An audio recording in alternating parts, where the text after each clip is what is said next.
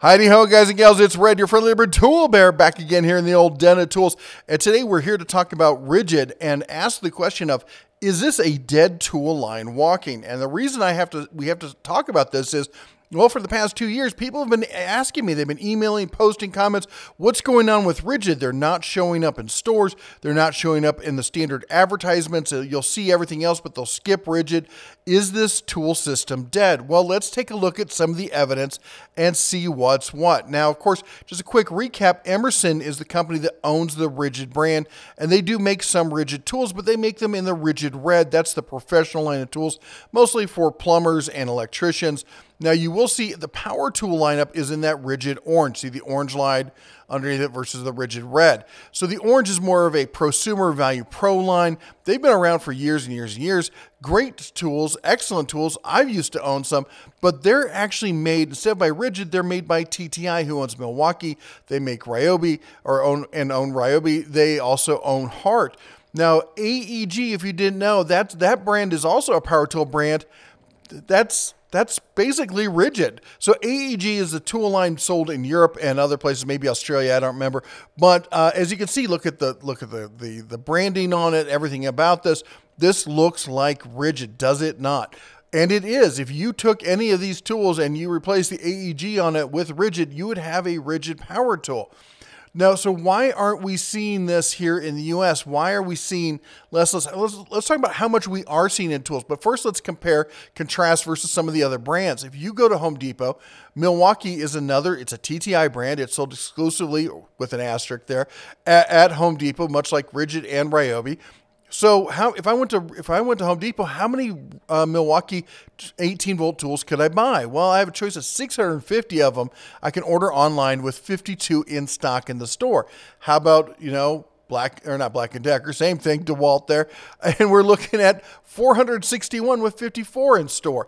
Makita, 433, 47 in store. Ryobi, one of the largest tool lines out there, they go back and forth with Makita as the claim of who has the most tools. 410 with 58 in store. And with Ridgid, you can get 18 tools in store. Now, how many tools do they have overall? I think it's like 200 and so, 224, but 18 in store, or 19. Anyway, the selection, why is the selection so much lower? Why can I get so many Ryobi tools? Why can I get so many Milwaukee tools? But Ridgid, they're just not there. Well, now this does not include, of course, the Ridgid Octane line, all 7 of those tools. They are a dead tool walking. They've announced they're ending the Octane lineup, so that's not going to be an option. So what's going on? First we had brush tools, then we had brushless tools. Then we had the Octane super high power competing with Milwaukee in many cases for performance. And now they've announced that they're going towards a subcompact lineup. Ridgid, unfortunately, has always been one of these brands that didn't quite know what it wanted to be when it grew up. It was stuck between, it's the middle child. A lot of people we like to call it the Goldilocks zone, but really it's more of a middle child complex, stuck between Milwaukee at the high end and Ryobi at the bottom end. And Ryobi has been raising the floor on what the bottom end is. So where does Ridgid go? Well, they are going subcompact. If you want full-size tools, you're already in the Ridgid battery lineup. Guess what? Not much of a choice for you because they're going subcompact on all of these tools. Now, if you want to go subcompact, though, there's already the DeWALT Atomics. They're a new and up-and-coming line that's just been blowing out the numbers when it comes to performance. And of course, the traditional go-to for subcompact is and has always been Makita. Makita pretty much owns the subcompact market that DeWALT is trying to break into, and now Ridgid thinks they're going to play in that pool.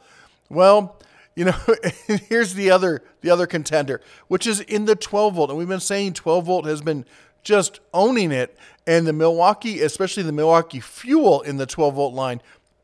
What an incredible value there. You're getting near 18, 20-volt performance there out of 12-volt subcompact size tools at great prices. Look at this. You're getting the impact, was it the hammer drill and the impact driver with 2 batteries, charger, and a bag in the Fuel lineup. Brushless, super high power, compact for $180.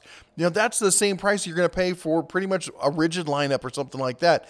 And check this out. If you want to go for the basic one, they're still running this deal where you get the 2 batteries, you get the screwdriver, you get the charger in the bag for $69.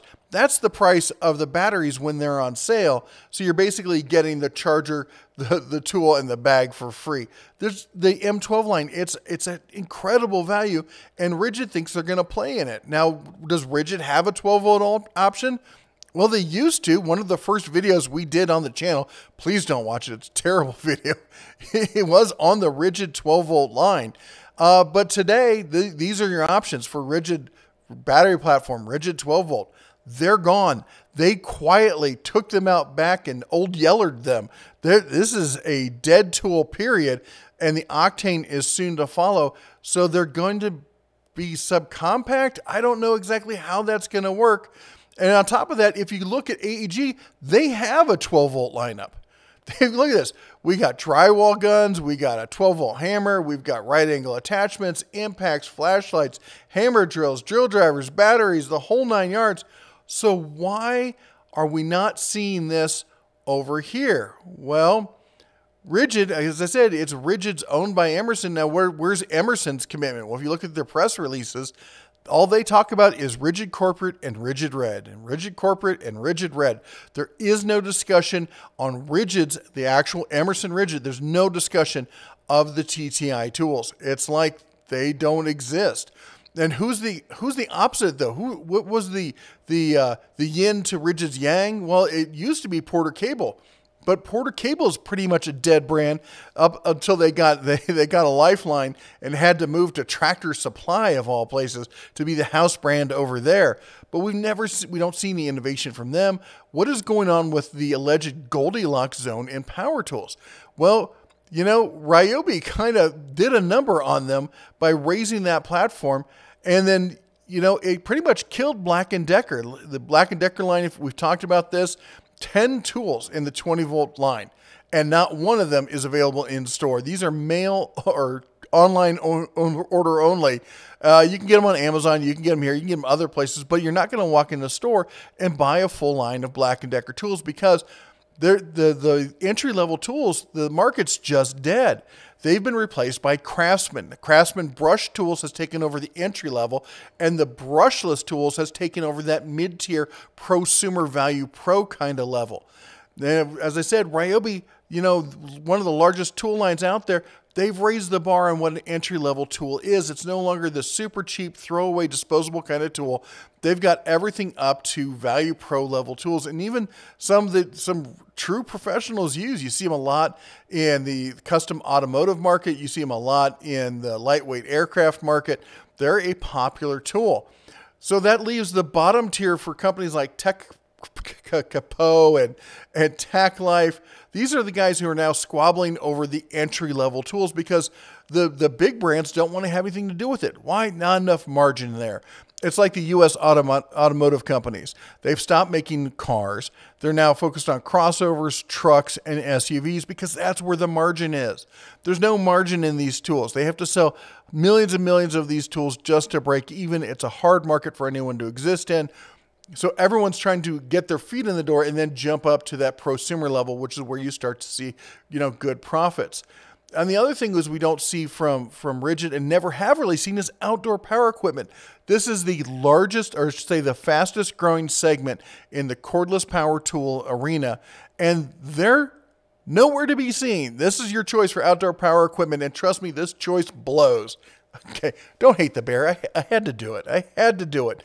But the fact of the matter is, Ridgid has never addressed this, and it's not like they don't have some tools. We can see in this AEG screenshot, they've got at least a chainsaw, if not more. Why aren't we seeing more? And I think the answer is pretty clear.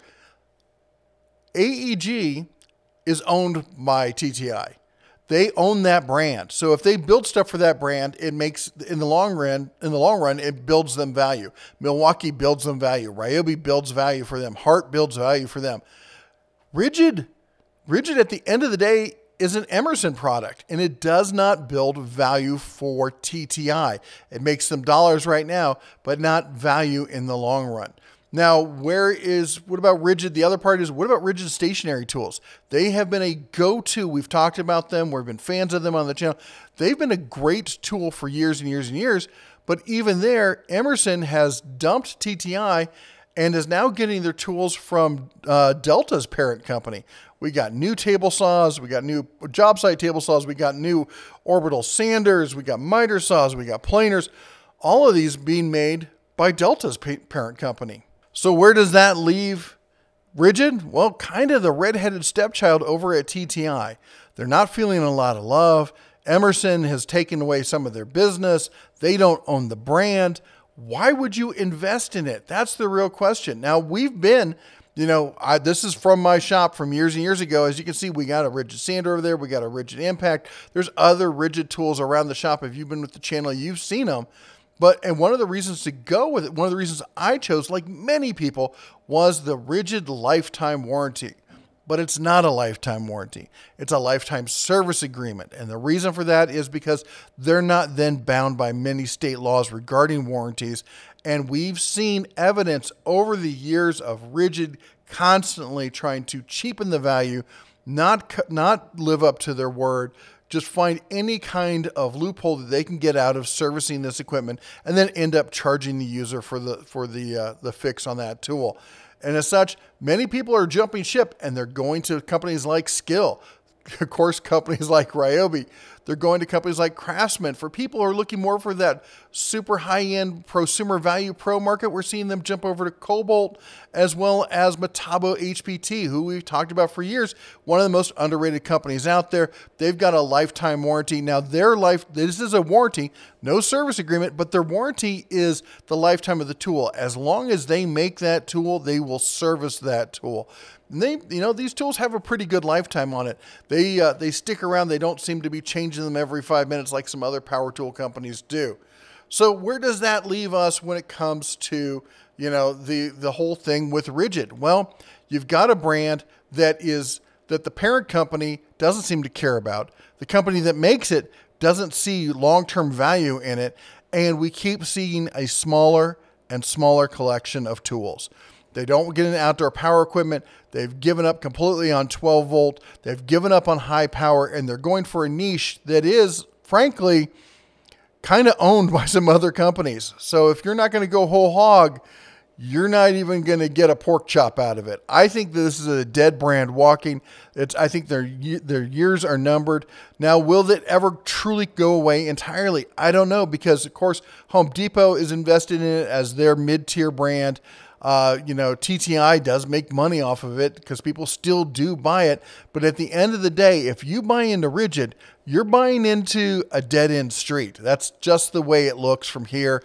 Let me know what you think in the comments down below. I know a lot of you are Ridgid fan bears. I used to be myself until I woke up and smelled the coffee. What do you think? I mean, do you see any future in Ridgid? They're going subcompact.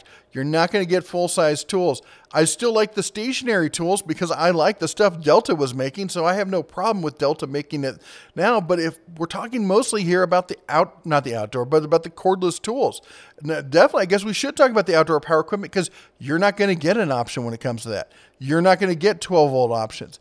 You're going to get subcompact only. And for me, I think this is a bad call for Ridgid. I'm sorry. That's just the way I see it. Let me know if you agree or disagree with the bear down in the comments.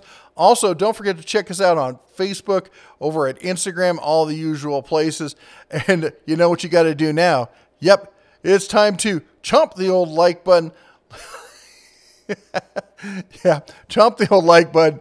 Smash that subscribe. Ring the bell on the way out. You all take care. God bless. And as always, shine on.